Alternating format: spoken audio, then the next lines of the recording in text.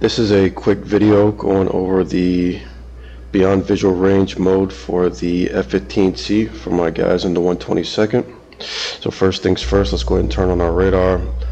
We can change the range from, actually we can go from 10 miles to 20, 30, to 40, or excuse me, 80, and now up to 160. So we'll keep it at 80 for now.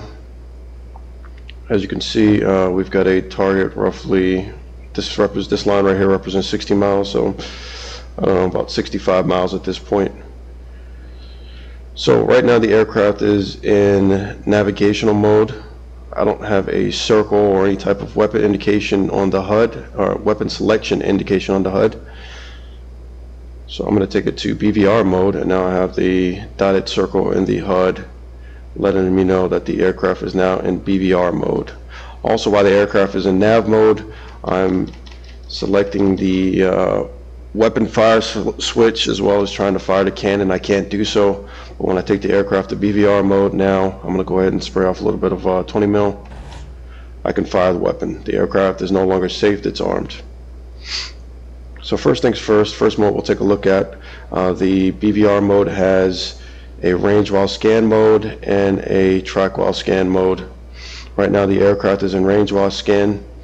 You're getting indication that we have a target now coming up on 50 miles, but we don't have the aspect of the aircraft, we don't have the heading of the aircraft, we don't have the airspeed of the aircraft, we have no targeting information on that aircraft. So one of the things that I do while using range while scan is I'll use the mode to actually, let's push up the airspeed a little bit, I'll use the mode to actually scan for targets out there. And as you can see, I'm getting a full scan search as indicated by the caret going fully right and left on the radar scan. So when I want to see where a bandit is in the in front of me, I'll use range while scan. We can also change the elevation. If you look on the left hand side of the radar screen, I'm pushing the elevation of the radar search up and down. And this is very important because a lot of bandits will try to get beneath your radar scan in order to close a distance on you undetected without the threat of you firing on them. So one of the issues with being in range while scan is that once I lock this bandit up, well, he's jamming, but either way, once I lock the bandit up, the bandit should be getting a ping from his RWR, his radar warning receiver. He should be getting a lot of little audio blips letting him know that he's being locked. Not the worst thing right now, again, because the bandit's jamming. Actually, I'm still getting information. But either way, once I'm getting burned through right now at about 30 miles. I got burned through, but that lets the bandit know that he's being locked. One of the disadvantages of being in range while scan is that I can only lock up one target at a time, and once I lock this bandit up, the radar fully concentrates on this target and is now not giving me information on other targets. So if you take a look at it, the radar is letting me know that the aircraft is doing 318 knots ground speed, is heading south, 179 on its heading. Type aircraft is unknown. In reference to myself, the aircraft is off my 358 heading. It's 18 miles away, and he's at 25,000 feet. And it's a single target track. So that's pretty much how I use the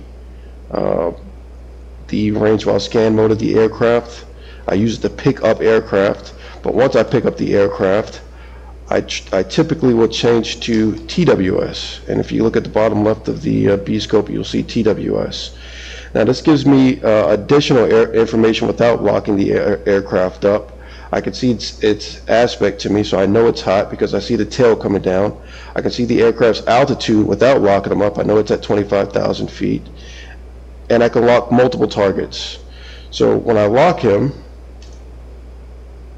I can see him off the, I'm not sure if you guys can see him as well. But anyways, when I lock him, take this in there, I get the same information that I got while I was in range while scan, but also can lock up multiple targets. So if there are 2, 3, 4 targets, I can lock them up, and I can also fire simultaneously on those targets. So those are the bare basics of TWS as opposed to RWS. Some additional notes to let you know about within TWS. While you're in TWS, your scan radius is reduced, which is why I said I'll lock aircraft up, or I'll find aircraft in range while scan, and once I know which aircraft I'm going to lock, I'll take the aircraft BVR mode to track while scan. Also, once I lock the aircraft is not going to get an audible warning that it's being locked. It's not going to keep getting those beeps from its RWR letting it know it's being locked. It'll get the same amount of audio beeps as it got while I was just scanning for him. So it won't let me know. It won't let him know that he's being locked. So what that does for me is it allows me to fire a missile on him, and he doesn't know that he's both being locked and has a missile out on him until that missile is pitbull on him, meaning that that missile is using its own radar now instead of the aircraft's radar to home in on that aircraft.